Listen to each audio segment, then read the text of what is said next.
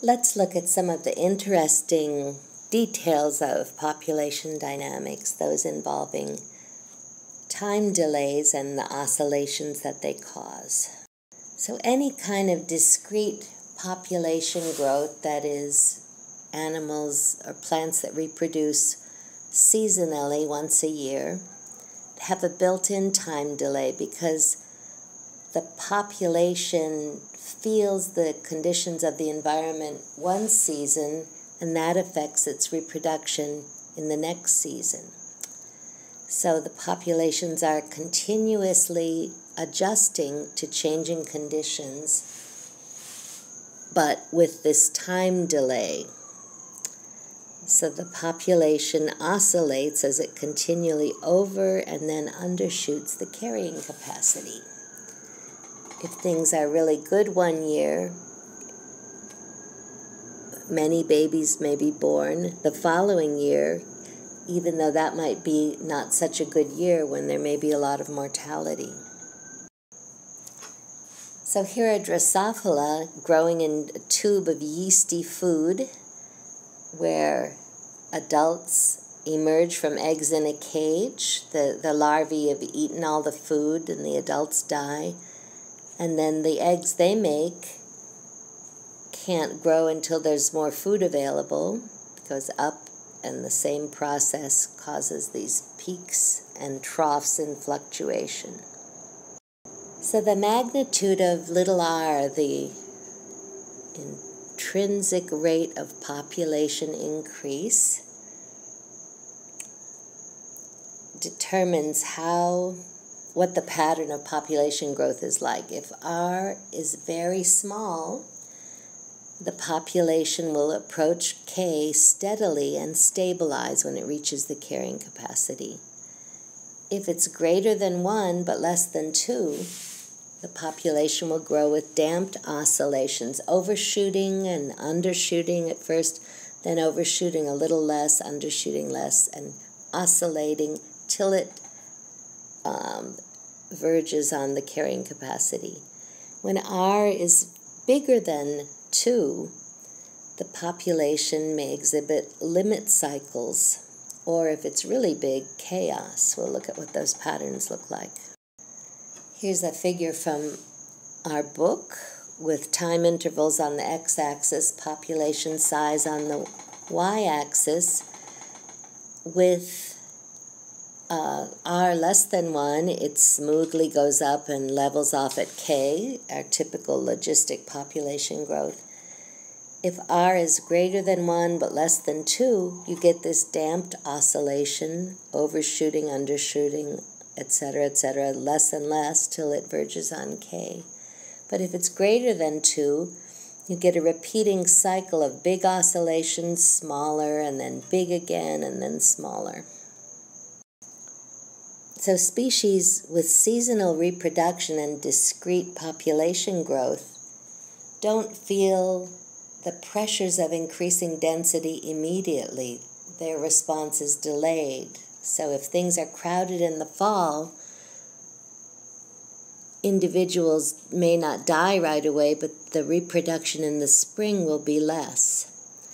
And the length of the time lag can be described by the variable tau, this curly t, so that we can get a delay differential equation of population size changing over time, dn dt, is equal to little r times n, that old exponential growth, times 1 minus n at time t minus tau, that quantity divided by k, the carrying capacity.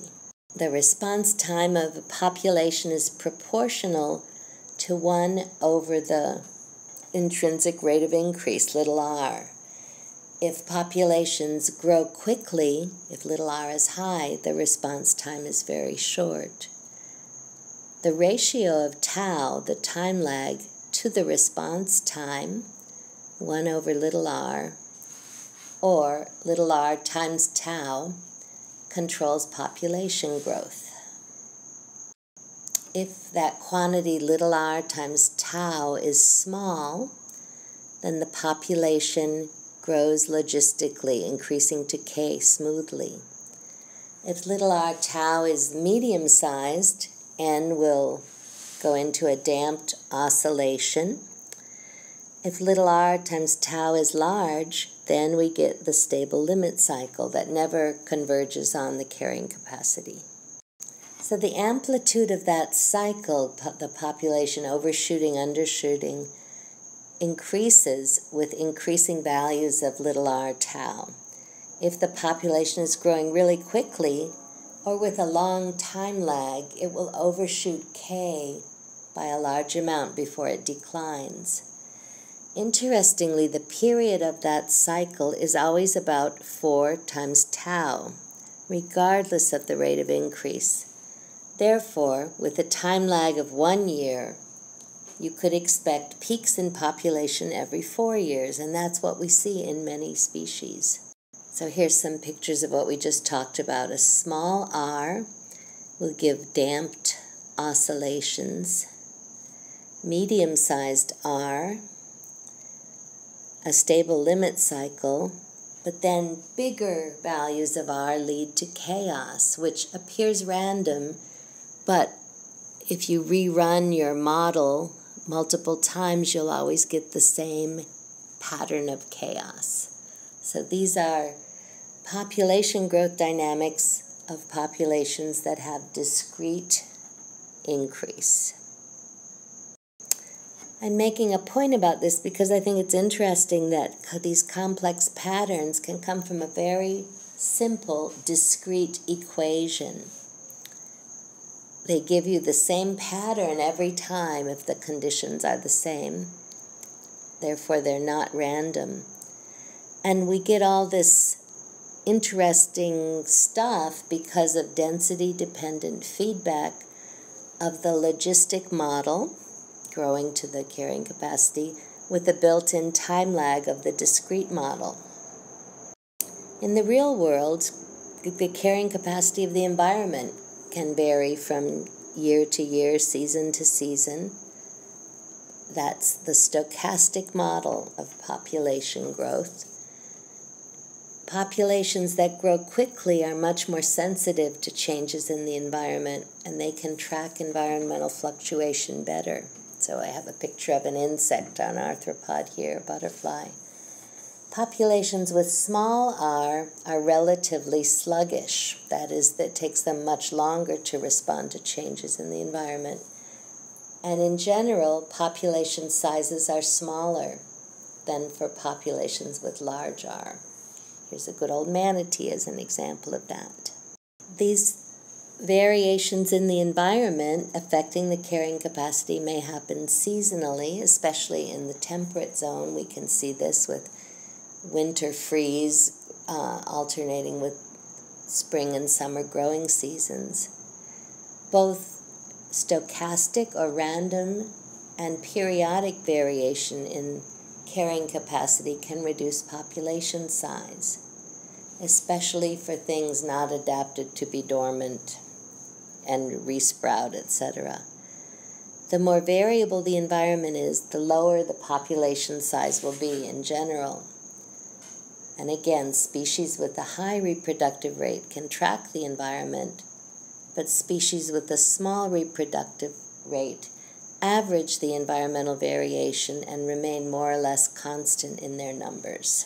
Contrast here a ladybug with a fox. We talked earlier about metapopulations, and let's think about metapopulation dynamics in terms of population growth. Two kinds of processes contribute to their dynamics: the growth and regulation of the subpopulations within each patch, and also colonization to form new subpopulations and extinction of existing subpopulations when patches blink on and off.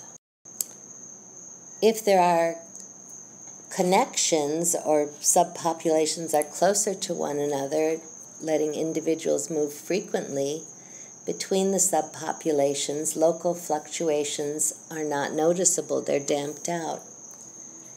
At intermediate levels of movement, the metapopulation is like a shifting mosaic of patches blinking on and blinking off as they're occupied and unoccupied by the species of interest. At low levels of movement, the subpopulations behave practically independently. And as a small subpopulation goes extinct, they can't be reestablished, and eventually the entire population goes extinct as each patch blinks out. In this figure, the state of California is shown in the small picture, and the blow-up here of the lower part of the state, where these spotted owl populations are connected to each other by the ability of the owls to move, but they're at different distances, and you can see some of the patches are big and others are small and may blink on and off as owls can't make it and recolonize.